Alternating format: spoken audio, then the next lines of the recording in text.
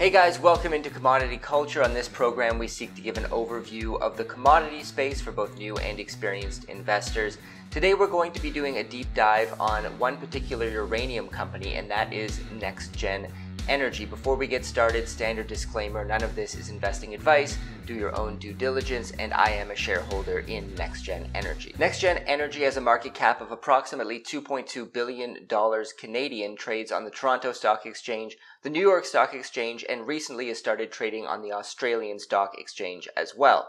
Please note all the figures I'm going to be using today are in Canadian dollars unless otherwise mentioned. Nexgen is a uranium company in the development stage located in the Athabasca Basin in Saskatchewan, Canada. If you're unfamiliar with the Athabasca, it is basically called the Saudi Arabia of uranium because it contains some of the largest deposits and some of the highest grade deposits in the known world. If you compare your average grade of uranium found pretty much anywhere else in the world with the Athabasca, there is a massive difference. As a result, there's a lot of uranium companies in the various stages from explorer development, and then you've got, of course, Cameco operating there, one of the few companies that is producing uranium. When it comes to Nexgen, there's really one thing to focus on, and that is their Arrow deposit on their Rook I property. That is pretty much the greatest uranium deposit potentially ever discovered, and it's going to be the focus of the conversation today and the reason why I am bullish on Nexgen. So we're going to go over the reasons why I like Nexgen, and then we're also going to go over some things I don't like so much, and maybe some things that could also go wrong in the future. So Rook I has a planned production of 30 million pounds of uranium per year when the mine goes into full operation, which could represent 15 to 20% of the total needs of the world of uranium, which is pretty amazing. The other thing about it is that the all-in cost of production is among the cheapest in the world at about $5.60 per pound of uranium. That is in US dollars. The Arrow deposit is also basement hosted. Now, I'm not a geologist, but this basically means that it's fairly near surface and so easier to get to and extract than a lot of the other uranium deposits both in the world and in the Athabasca Basin as well. So this contributes to the low cost of production. So now let's dive into the feasibility study, and this is obviously a very important document to analyze because it represents a fairly confident assessment of the economic potential of the Arrow deposit and the Rook I property. So the numbers in this feasibility study use a base case of $50 a pound uranium. I think a lot of us realize or believe that the price is going to go much higher than that. As of the recording of this video, we're hovering around $50 already, and the supply-demand fundamentals, along with the fact that most companies need a much higher price than $50 to go into production, along with a whole bunch of other catalysts, means that some are estimating the price could go above $100. But let's take a look at this $50 per pound base case that Nexgen has presented. Firstly, as I mentioned, incredibly low production costs at $5.69 a pound US dollars. That is pretty much unheard of and makes this deposit one of the lowest cost mines in the world for uranium and pretty much anything else. The after-tax net present value at an 8% discount rate is approximately $3.4 billion Canadian, and the internal rate of return after tax is 52%. Now, if you're unaware of what net present value and internal rate of return is, there's a lot of videos on YouTube that can explain it, but net present value is basically a discounted cash flow model that takes the estimated cash flows from the future and brings it back to the present, adjusting by a discount rate. And then the internal rate of return, basically, as a rule of thumb, anything above 20% is quite decent. Above 30%, you're looking at good. Above 40% is great. So to see an IRR above 50% here with only $50 uranium as the base case is truly impressive. I think it's also important to look at the average annual net cash after tax, and that's approximately $1.03 billion per year. And again, this is based on $50 uranium, so let's dare to dream, because when we really look at it, the last bull cycle, uranium reached almost $150 a pound at its peak. A lot of people are speculating it could get there or above because when you adjust for inflation, it's a number much higher than that as we sit here in 2022 when inflation is raging.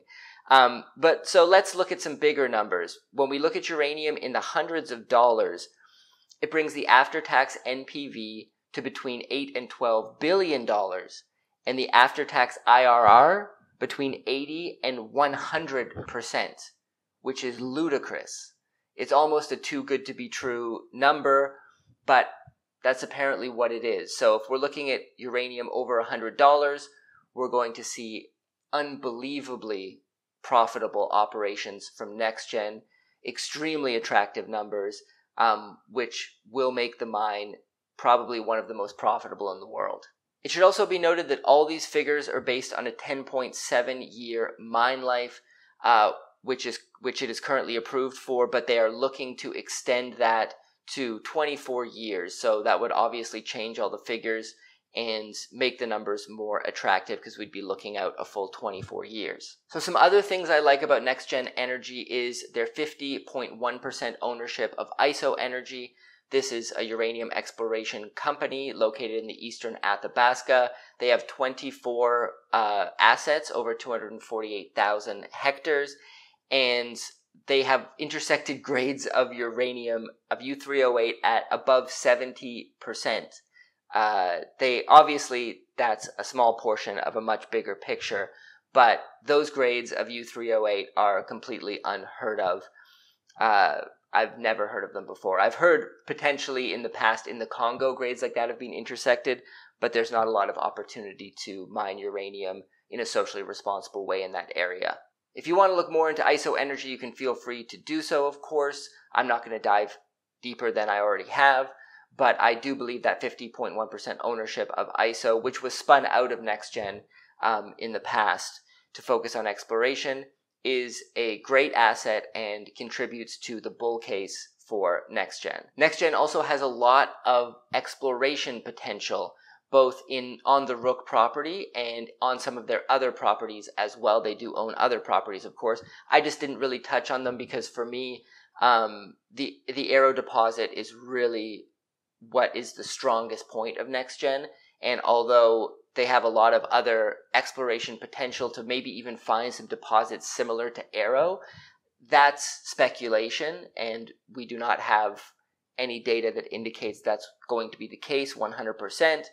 I'm hopeful, but I don't really calculate that into why I invest in Nexgen. Nexgen also, at the time of this recording, has approximately $170 million in cash and a very low debt-to-equity ratio at 0.4, which is great. So some milestones that Nexgen has achieved in recent times is, of course, the feasibility study itself, which was released, I believe, in March of 2021. So that kind of puts some very strong numbers that we can consider and have confidence in, particularly because a feasibility study, when moving up from a pre-feasibility study, goes from measured and indicated mine reserves to proven and probable, which when we're looking at probable, that's a 50% plus chance of economic commercial extraction.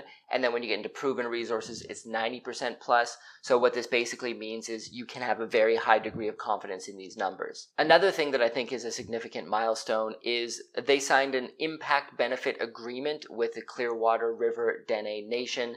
It appears that there is a great deal of collaboration and cooperation between Nexgen and the indigenous people in the area, which is extraordinarily important when you're looking at, preserving the community, the environment, all of these things. I know Nexgen is very active with a lot of social initiatives in the area, particularly with the Dene people. So that's great. I'm all for that. And you, of course, need all stakeholders involved to sign off on the project and hopefully benefit from it as well. So I think that's moving things in the right direction in that sense. There's also a draft environmental impact study, which has been submitted by Nexgen June here in 2022. So that is currently being reviewed by all the relevant parties, including organizations from the Canadian government that need to take a look at that. So that is definitely taking a step in the right direction. That's the result of years of testing and making sure that when the mine is constructed, it will have the most minimal environmental impact possible. Here are some things I don't like, or some what could go wrongs. When will this mine actually go into production? This is something that annoys me a little bit because Nexgen never talks about that. In their company presentation, on their website, in their interviews, they never mention a timeline for going into production. They talk about what they've achieved in 2021, they talked about the goals for 2022, but it's a little disheartening because when you look at other companies' presentation, let's take Denizen Mines, for example, they lay out an estimated timeline for when their mines plan to come into production. But for Nexgen, that seems to be completely absent. You've got people out there who believe that it's going to be, 2030 or later before they go into production. So depending on how long this upcoming uranium bull cycle lasts, some people are speculating that they might not go into production during this bull cycle. Although I do believe it's possible that in sharp contrast to the last bull run pre-Fukushima disaster, we could have a longer, more protracted, decade-long, or maybe even longer bull run in uranium and other commodities as well. So that's definitely a concern and something to keep an eye on, to watch for when they hopefully come up with a more concrete timeline for when they plan to produce uranium. The other concern is this deposit and property is in the middle of nowhere, and there is not a great deal of roads and infrastructure that is built. So it's going to take a lot of effort and a lot of money. Obviously, that's all, I would assume, calculated into the feasibility study, but that's going to take time and it's going to take a lot of work. So we're going to have to follow that situation as well because it is currently not so accessible. The next thing is the feasibility study. As great as it is and as great as all the numbers are, it was from March of 2021.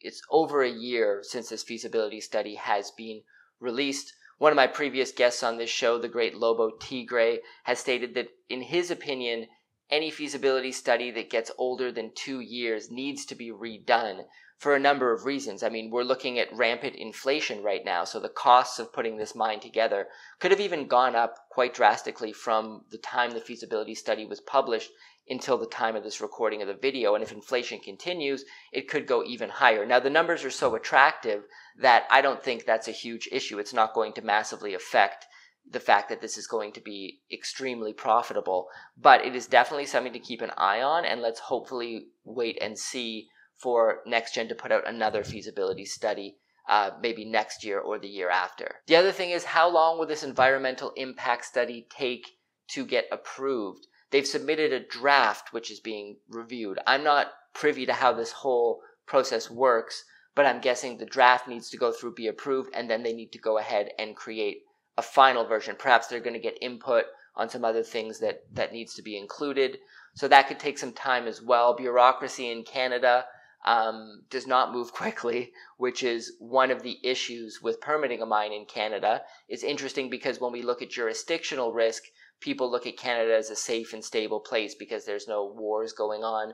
The government isn't that corrupt yet, although I also have my concerns if we look forward and things keep heading in the direction that they are heading in that country, that we could see, some darker times for the government in terms of their policies. But at the moment, still decent. But the bureaucracy, the time that it takes, is its own jurisdictional risk. So when we look at a country like Niger, where there's political instability sometimes, there's also war sometimes, we look at that as perhaps a dangerous jurisdiction to invest in, but mines will get permitted much faster. So it's kind of a, double-edged sword in that sense. So we're going to have to wait and see just how the permitting process goes moving forward and how long it's going to take for this mine to come into production. Alright guys, that's it from me. I hope you've enjoyed this breakdown of Nexgen Energy. Please do like and subscribe if you enjoy this content, and I'm going to continue this with a deep dive on another company next week on Friday. See you next time. Commodity Culture is a series on commodities and natural resources. If you would like to see more, be sure to subscribe and hit the bell notification so you're always up to date with the latest episodes.